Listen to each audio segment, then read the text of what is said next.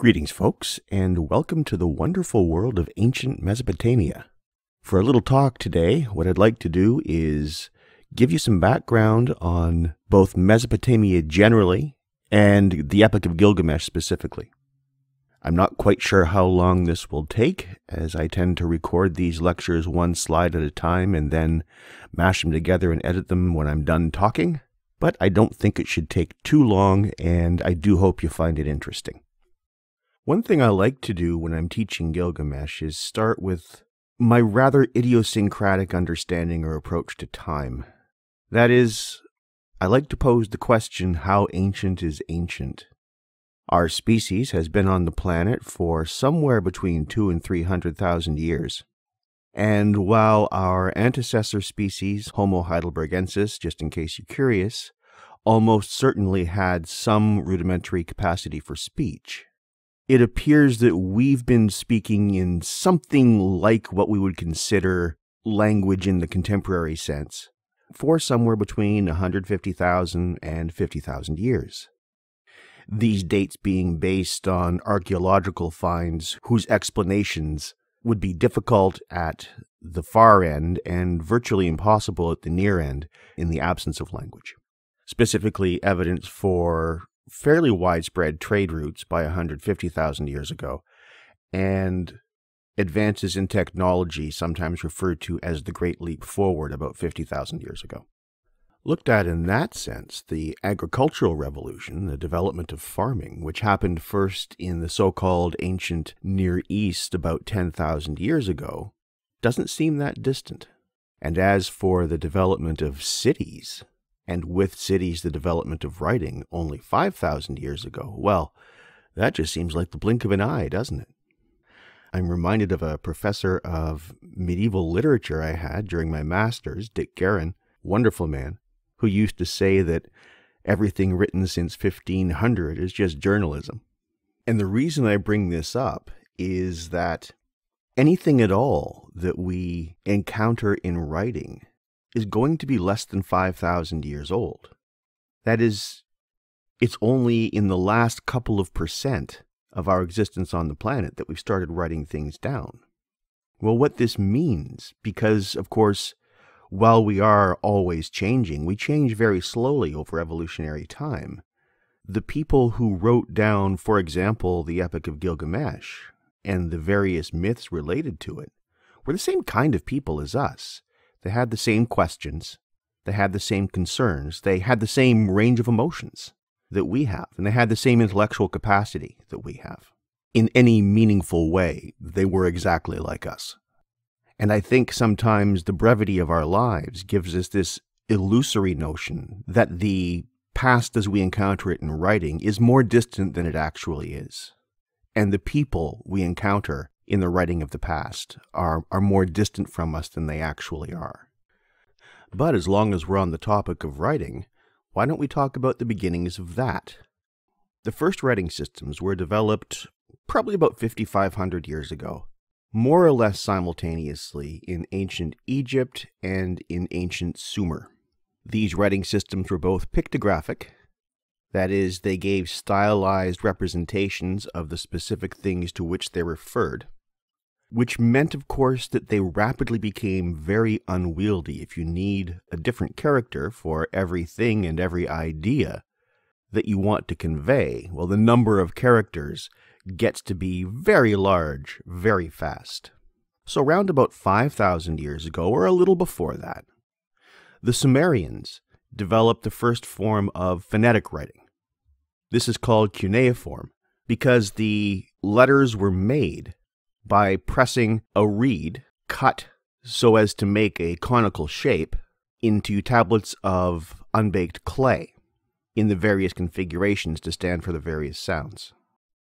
As for the Sumerians themselves, they occupied a chunk of land that we refer to now as Mesopotamia, literally meaning the land between the rivers in this case being the Tigris and the Euphrates, and extending upriver from the Persian Gulf to roughly the location of contemporary Baghdad. But the Sumerians didn't just give us writing. They actually introduced many of the facets of both technology and thought that we rely on today in our own society. For instance, they were the first to develop schools, which sort of makes sense, I suppose. If you've got a writing system, you've got to have some place to teach it. And they were also the first to write down their laws. So in a sense, all written law codes owe their existence to the Sumerians. This, of course, is a big deal because only with writing are human knowledge and human thought able to transcend the limits of the human skull. We're no longer limited in our knowledge and in our thought to what one person can acquire over the course of a lifetime and manage to pass on to the next person, and so on and so forth. With writing, and only with writing, does knowledge become transgenerational. And only with writing can distant generations speak to much, much later generations in their own words, in their own terms, rather than through the imperfect recollections of successions of individual brains. But as long as we're on the topic of things the Sumerians did first and passed on to subsequent civilizations, there's always math. They kind of invented math. They had an arithmetic based on alternating base 10, then base 6, which is actually quite sensible because 60 is divisible by more whole numbers than 100. So it may sound counterintuitive to us because we do straight base 10, but theirs actually worked pretty well. They also divided the circle into 360 degrees. So they kind of also invented geometry, or the beginnings of geometry. Another discipline to which we owe the Sumerians thanks is accounting. They had the first accountants. In fact, their system of writing was invented primarily for accounting purposes. About 95% of the surviving tablets from ancient Sumer are of an accounting nature. They're about property, property transactions, property transfers, lists of things that people own, transactions of various kinds. That is, writing was not invented for literature. It wasn't invented for religion. It wasn't invented for philosophy. It wasn't invented for any of the things that we're doing in this class and that we consider it to be central to now, because it is. It was invented for purely pragmatic purposes, for keeping track of stuff. Other contributions that the Sumerians made to really all subsequent civilizations were astronomy, the systematic observation of the sky, the division of time into hours, minutes, and seconds, bronze smelting. They were the first people to enter the Bronze Age out of the Stone Age. Irrigation canals, that is, they were the first to exert human control over the flowing of water on a large scale and in a systematic way. And on the topic of water, while they did not invent boats, they did invent sailing, and they were also the first people to use the wheel. It's difficult to imagine how our world would look without any of these. And the one I want to focus on for this slide is actually the most subtle: time, hours, minutes, and seconds. Because this is how we think about time. This isn't something external to us, but this is part of the fabric of our actual thought. The way we process, the way we experience our movement through time is mediated by categories of thought invented by the Sumerians. This is fundamental and really intimate stuff. But as long as we're on the topic of the arts of civilization, let's talk about civilization itself, because they kind of invented that too. And I'm using civilization here in a very specific technical way. The word is based around the Latin civitas, meaning city. And civilization, understood that way, is a society built around or organized around the structure of the city, the intellectual, social, and physical structure of the city.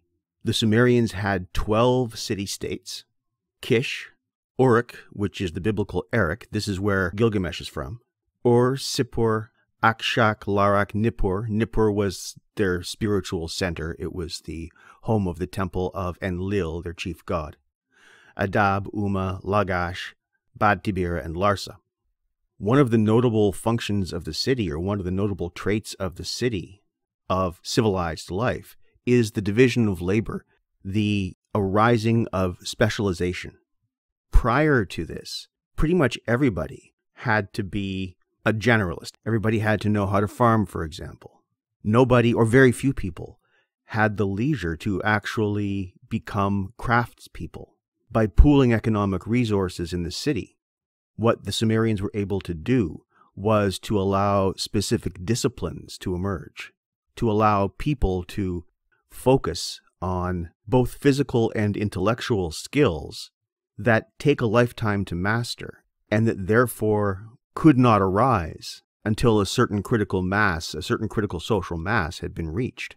Or rather, we might say a certain critical threshold of complexity. They were also the first to develop the office of sacred or priestly kingship. That is, the union of church and state we can also trace back to ancient Sumer. The city-states themselves were first unified around 2800 BC under Etana of Kish. Their unity politically lasted for a good few centuries, but ultimately ended up being weakened, of course, by rivalries among the cities, and by the fact that they had no standing army.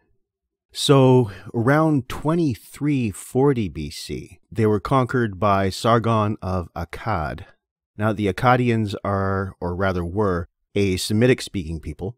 That is, their language was one of the Semitic languages, related to Babylonian, Phoenician, Hebrew, Arabic. And they adopted the cuneiform alphabet of the Sumerians, and also cultivated the Sumerian language as their literary and religious language, very much as Latin was cultivated in the Middle Ages. So that even though the Sumerians, who briefly gained independence for about a century under Ur, between 2150 and 2050 BC, were permanently submerged as a political entity by the end of the second millennium BC, their language continued in use as the language of learning of subsequent civilizations, including, as I've said, the Akkadians and also the Babylonians. And it's for this reason, even though their language is very different from the Semitic languages, that it was able to be deciphered over the course of the 20th century. Now, in addition to their writing system, the Sumerians also bequeathed much of their mythological material, much of their religious material, not just their gods, but also a number of other characters and motifs to subsequent Mesopotamian societies. Theirs, of course, was a polytheistic mythology, and I think this is worth commenting on generally before we go into discussing some of the specific gods that we meet in Gilgamesh. Often in modern society, polytheism is portrayed as being primitive, a more primitive version of religion, and monotheism as a more advanced version of religion. This portrayal, of course, is generally done by the monotheist camp, and so can't be taken at face value. What the gods do in polytheistic mythologies, polytheistic religions, is they tend to embody the forces that move the world, both externally and internally. That is, the forces of nature and the forces of the human psyche. And they do this very often really well through narrative that is often not meant to be taken literally. That is, the way to read any religious or mythological text is not to finish up with a literal reading. That's about the most simplistic reading you can have and about the least useful and the least interesting. So as we're looking at these gods, what I would like you to be thinking about is, what are they? What do they embody? What do they collectively say, not just about Gilgamesh and the narrative that we're going to experience with him, but what do they say about us? What do they say about the world? What do they say about humanity? I find, as I immerse myself in multiple polytheistic mythologies quite regularly, that they still have a lot they can say to us, and a lot of that is very much worth listening to.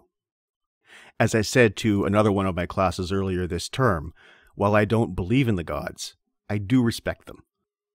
Of course, the god that's of most interest to us is the goddess Ishtar, whose Sumerian name was Inanna. By the time you reach the halfway point of the epic, you will have met Ishtar, and she's a lot of fun. In fact, she's probably my favorite god or goddess ever. She's associated with sex, love, fertility on the one hand, and warfare on the other. Her Phoenician counterpart is Astarte, who makes an appearance in the Hebrew Old Testament under that name, and she is also related to the Egyptian goddess Isis. She's the source as well of the Greek Aphrodite, who is associated with particularly sex and all things erotic. And while in the Homeric tales and in the Hesiodic tales we have she is not warlike, she was worshipped in Sparta as Aphrodite Araya, warlike Aphrodite. That is, Sparta seems to have held on to a fuller interpretation of what Aphrodite was. She's associated with the planet Venus. In fact, Inanna was the Sumerian name for the planet Venus. So in a sense, when we're looking at Inanna, Ishtar, Astarte, Aphrodite, Isis, and Venus, we're looking at a broad distribution of multiple interpretations of this one particular goddess, along with various tales associated with Gilgamesh. Early narratives of Inanna constitute some of the oldest narratives that have survived in writing. And I think for next week, I am going to give you a couple of the hymns to Inanna, because they're very interesting, and because Gilgamesh actually appears in one of them. A number of really important myths seem to have their first, or at least their oldest, surviving articulation with Inanna. The story of Venus and Adonis, for example, or the abduction of Persephone by Hades. These are both late reflexes of Inanna's descent to the underworld, which is a wonderful story. She also has, it seems, a connection with Athena, who, though of course probably the least erotic of the Olympian gods, is not just a female war deity, but more powerful than Ares, the other war deity. But enough about her for now. I think probably during a conversation on Wednesday, we'll have a fair bit to say about Ishtar. Well, I think I might add one more thing, and that is that the city of Uruk was Ishtar's city. Each of the gods was associated with a particular city. Uruk was Ishtar's. So the temple in Uruk, in the Epic of Gilgamesh, is a temple to Ishtar. And it's reasonably speculated that as priest king of Uruk, Gilgamesh would be expected to enter into a sacred marriage with the goddess or the goddess's representative on earth, namely a priestess. But as I said, I don't want to give too much of that away right now, just want to lay that out as background. But this information might help you interpret the encounter between Shamhat, the temple prostitute, and Enkidu, and it will also give us a context in which to view Gilgamesh's relationship with Ishtar as it plays out in the epic. Anyways, onward.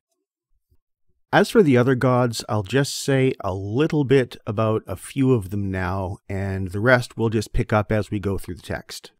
The next most important one in the tale is Shamash, whose Sumerian name was Utu. Shamash is basically Apollo. He's the god of the sun, of oracles, of justice, truth, healing, and he seems to take a particular interest in Gilgamesh. As for Enlil, he is the chief of the gods, kind of a counterpart to Zeus. He is an air god, credited with separating the heavens from the earth at the creation. He's generally not too pleased with human beings, doesn't like us all that much, but I'm not going to say much more about that now. We'll see exactly how he doesn't like us in the second half of the poem. Often pitted against Enlil is the god Enki, also called Ea. He's associated with wisdom, magic, and fresh water, and unlike Enlil, he is generally sympathetic to humans. And again, I'm not going to say too much about him here because we will meet him in the second half of the epic, so we'll be talking about him a fair bit next week. The last item I should probably get into for this little introduction is the history of the tale itself. It goes back quite a ways. Though the version we're looking at is not written in Sumerian, the tale certainly dates back to the Sumerian period, specifically the late 3rd millennium BC. Gilgamesh seems to have been priest king of Uruk round about 2600 BC. That is, he was probably a historical figure. His name appears on king lists from the period, as does the name of his father, Lugalbanda. He is credited with having built the walls around the city and having rebuilt a shrine in Nippur. This probably would have been a shrine to Enlil, as Nippur was the city sacred to Enlil. And as I mentioned, I think earlier on in the intro, the spiritual center of the Sumerian world. By the 25th century BC, Gilgamesh had come to be regarded as a god. He was often associated with the god Enki, actually, and there are a number of poems associated with him in Sumerian. The versions that we have date probably to the 19th or 18th centuries BC, but were probably composed in the late 3rd millennium. The first really long Gilgamesh narrative, the first fully fledged Epic of Gilgamesh, is probably the Old Babylonian version, which dates to about 1700 BC. As I said before, Babylonian is a Semitic language, but the Semitic peoples of the area had largely taken on the mythology of the Sumerians and cultivated Sumerian as their language of learning. This being the case, it was very easy for the Gilgamesh narratives and the Inanna-Ishtar narratives to cross that cultural border from the Sumerians to the various Semitic peoples. The writer or writers of the Old Babylonian version certainly drew on the Sumerian tales, and as I said, unified them into a single narrative. In the older versions, in the older narratives, Enkidu is Gilgamesh's servant. It's in the Old Babylonian version that Enkidu becomes his friend. And the focus in the Old Babylonian version shifts from Gilgamesh's various exploits, which are always interesting and fun to read about, and which are often mythologically oriented, to his relationship with Enkidu as a friend, to the study, really, of friendship. Gilgamesh and Enkidu's relationship is the oldest surviving exploration we have of friendship and also of the emotion of grief. It's in the Old Babylonian version where the focus also shifts to Gilgamesh's attempt to overcome mortality. The story of Gilgamesh seems to have been popular throughout the ancient Near Eastern world. There are versions of it occurring in Akkadian, Hurrian, Hittite, dating from between 1600 and 1000 BC. The version we're reading, called the Standard Version, dates to about 1250 BC. This also is written in Babylonian and was preserved on clay tablets. The scribe responsible for this version made a number of additions to the poem, which I'll discuss in a minute.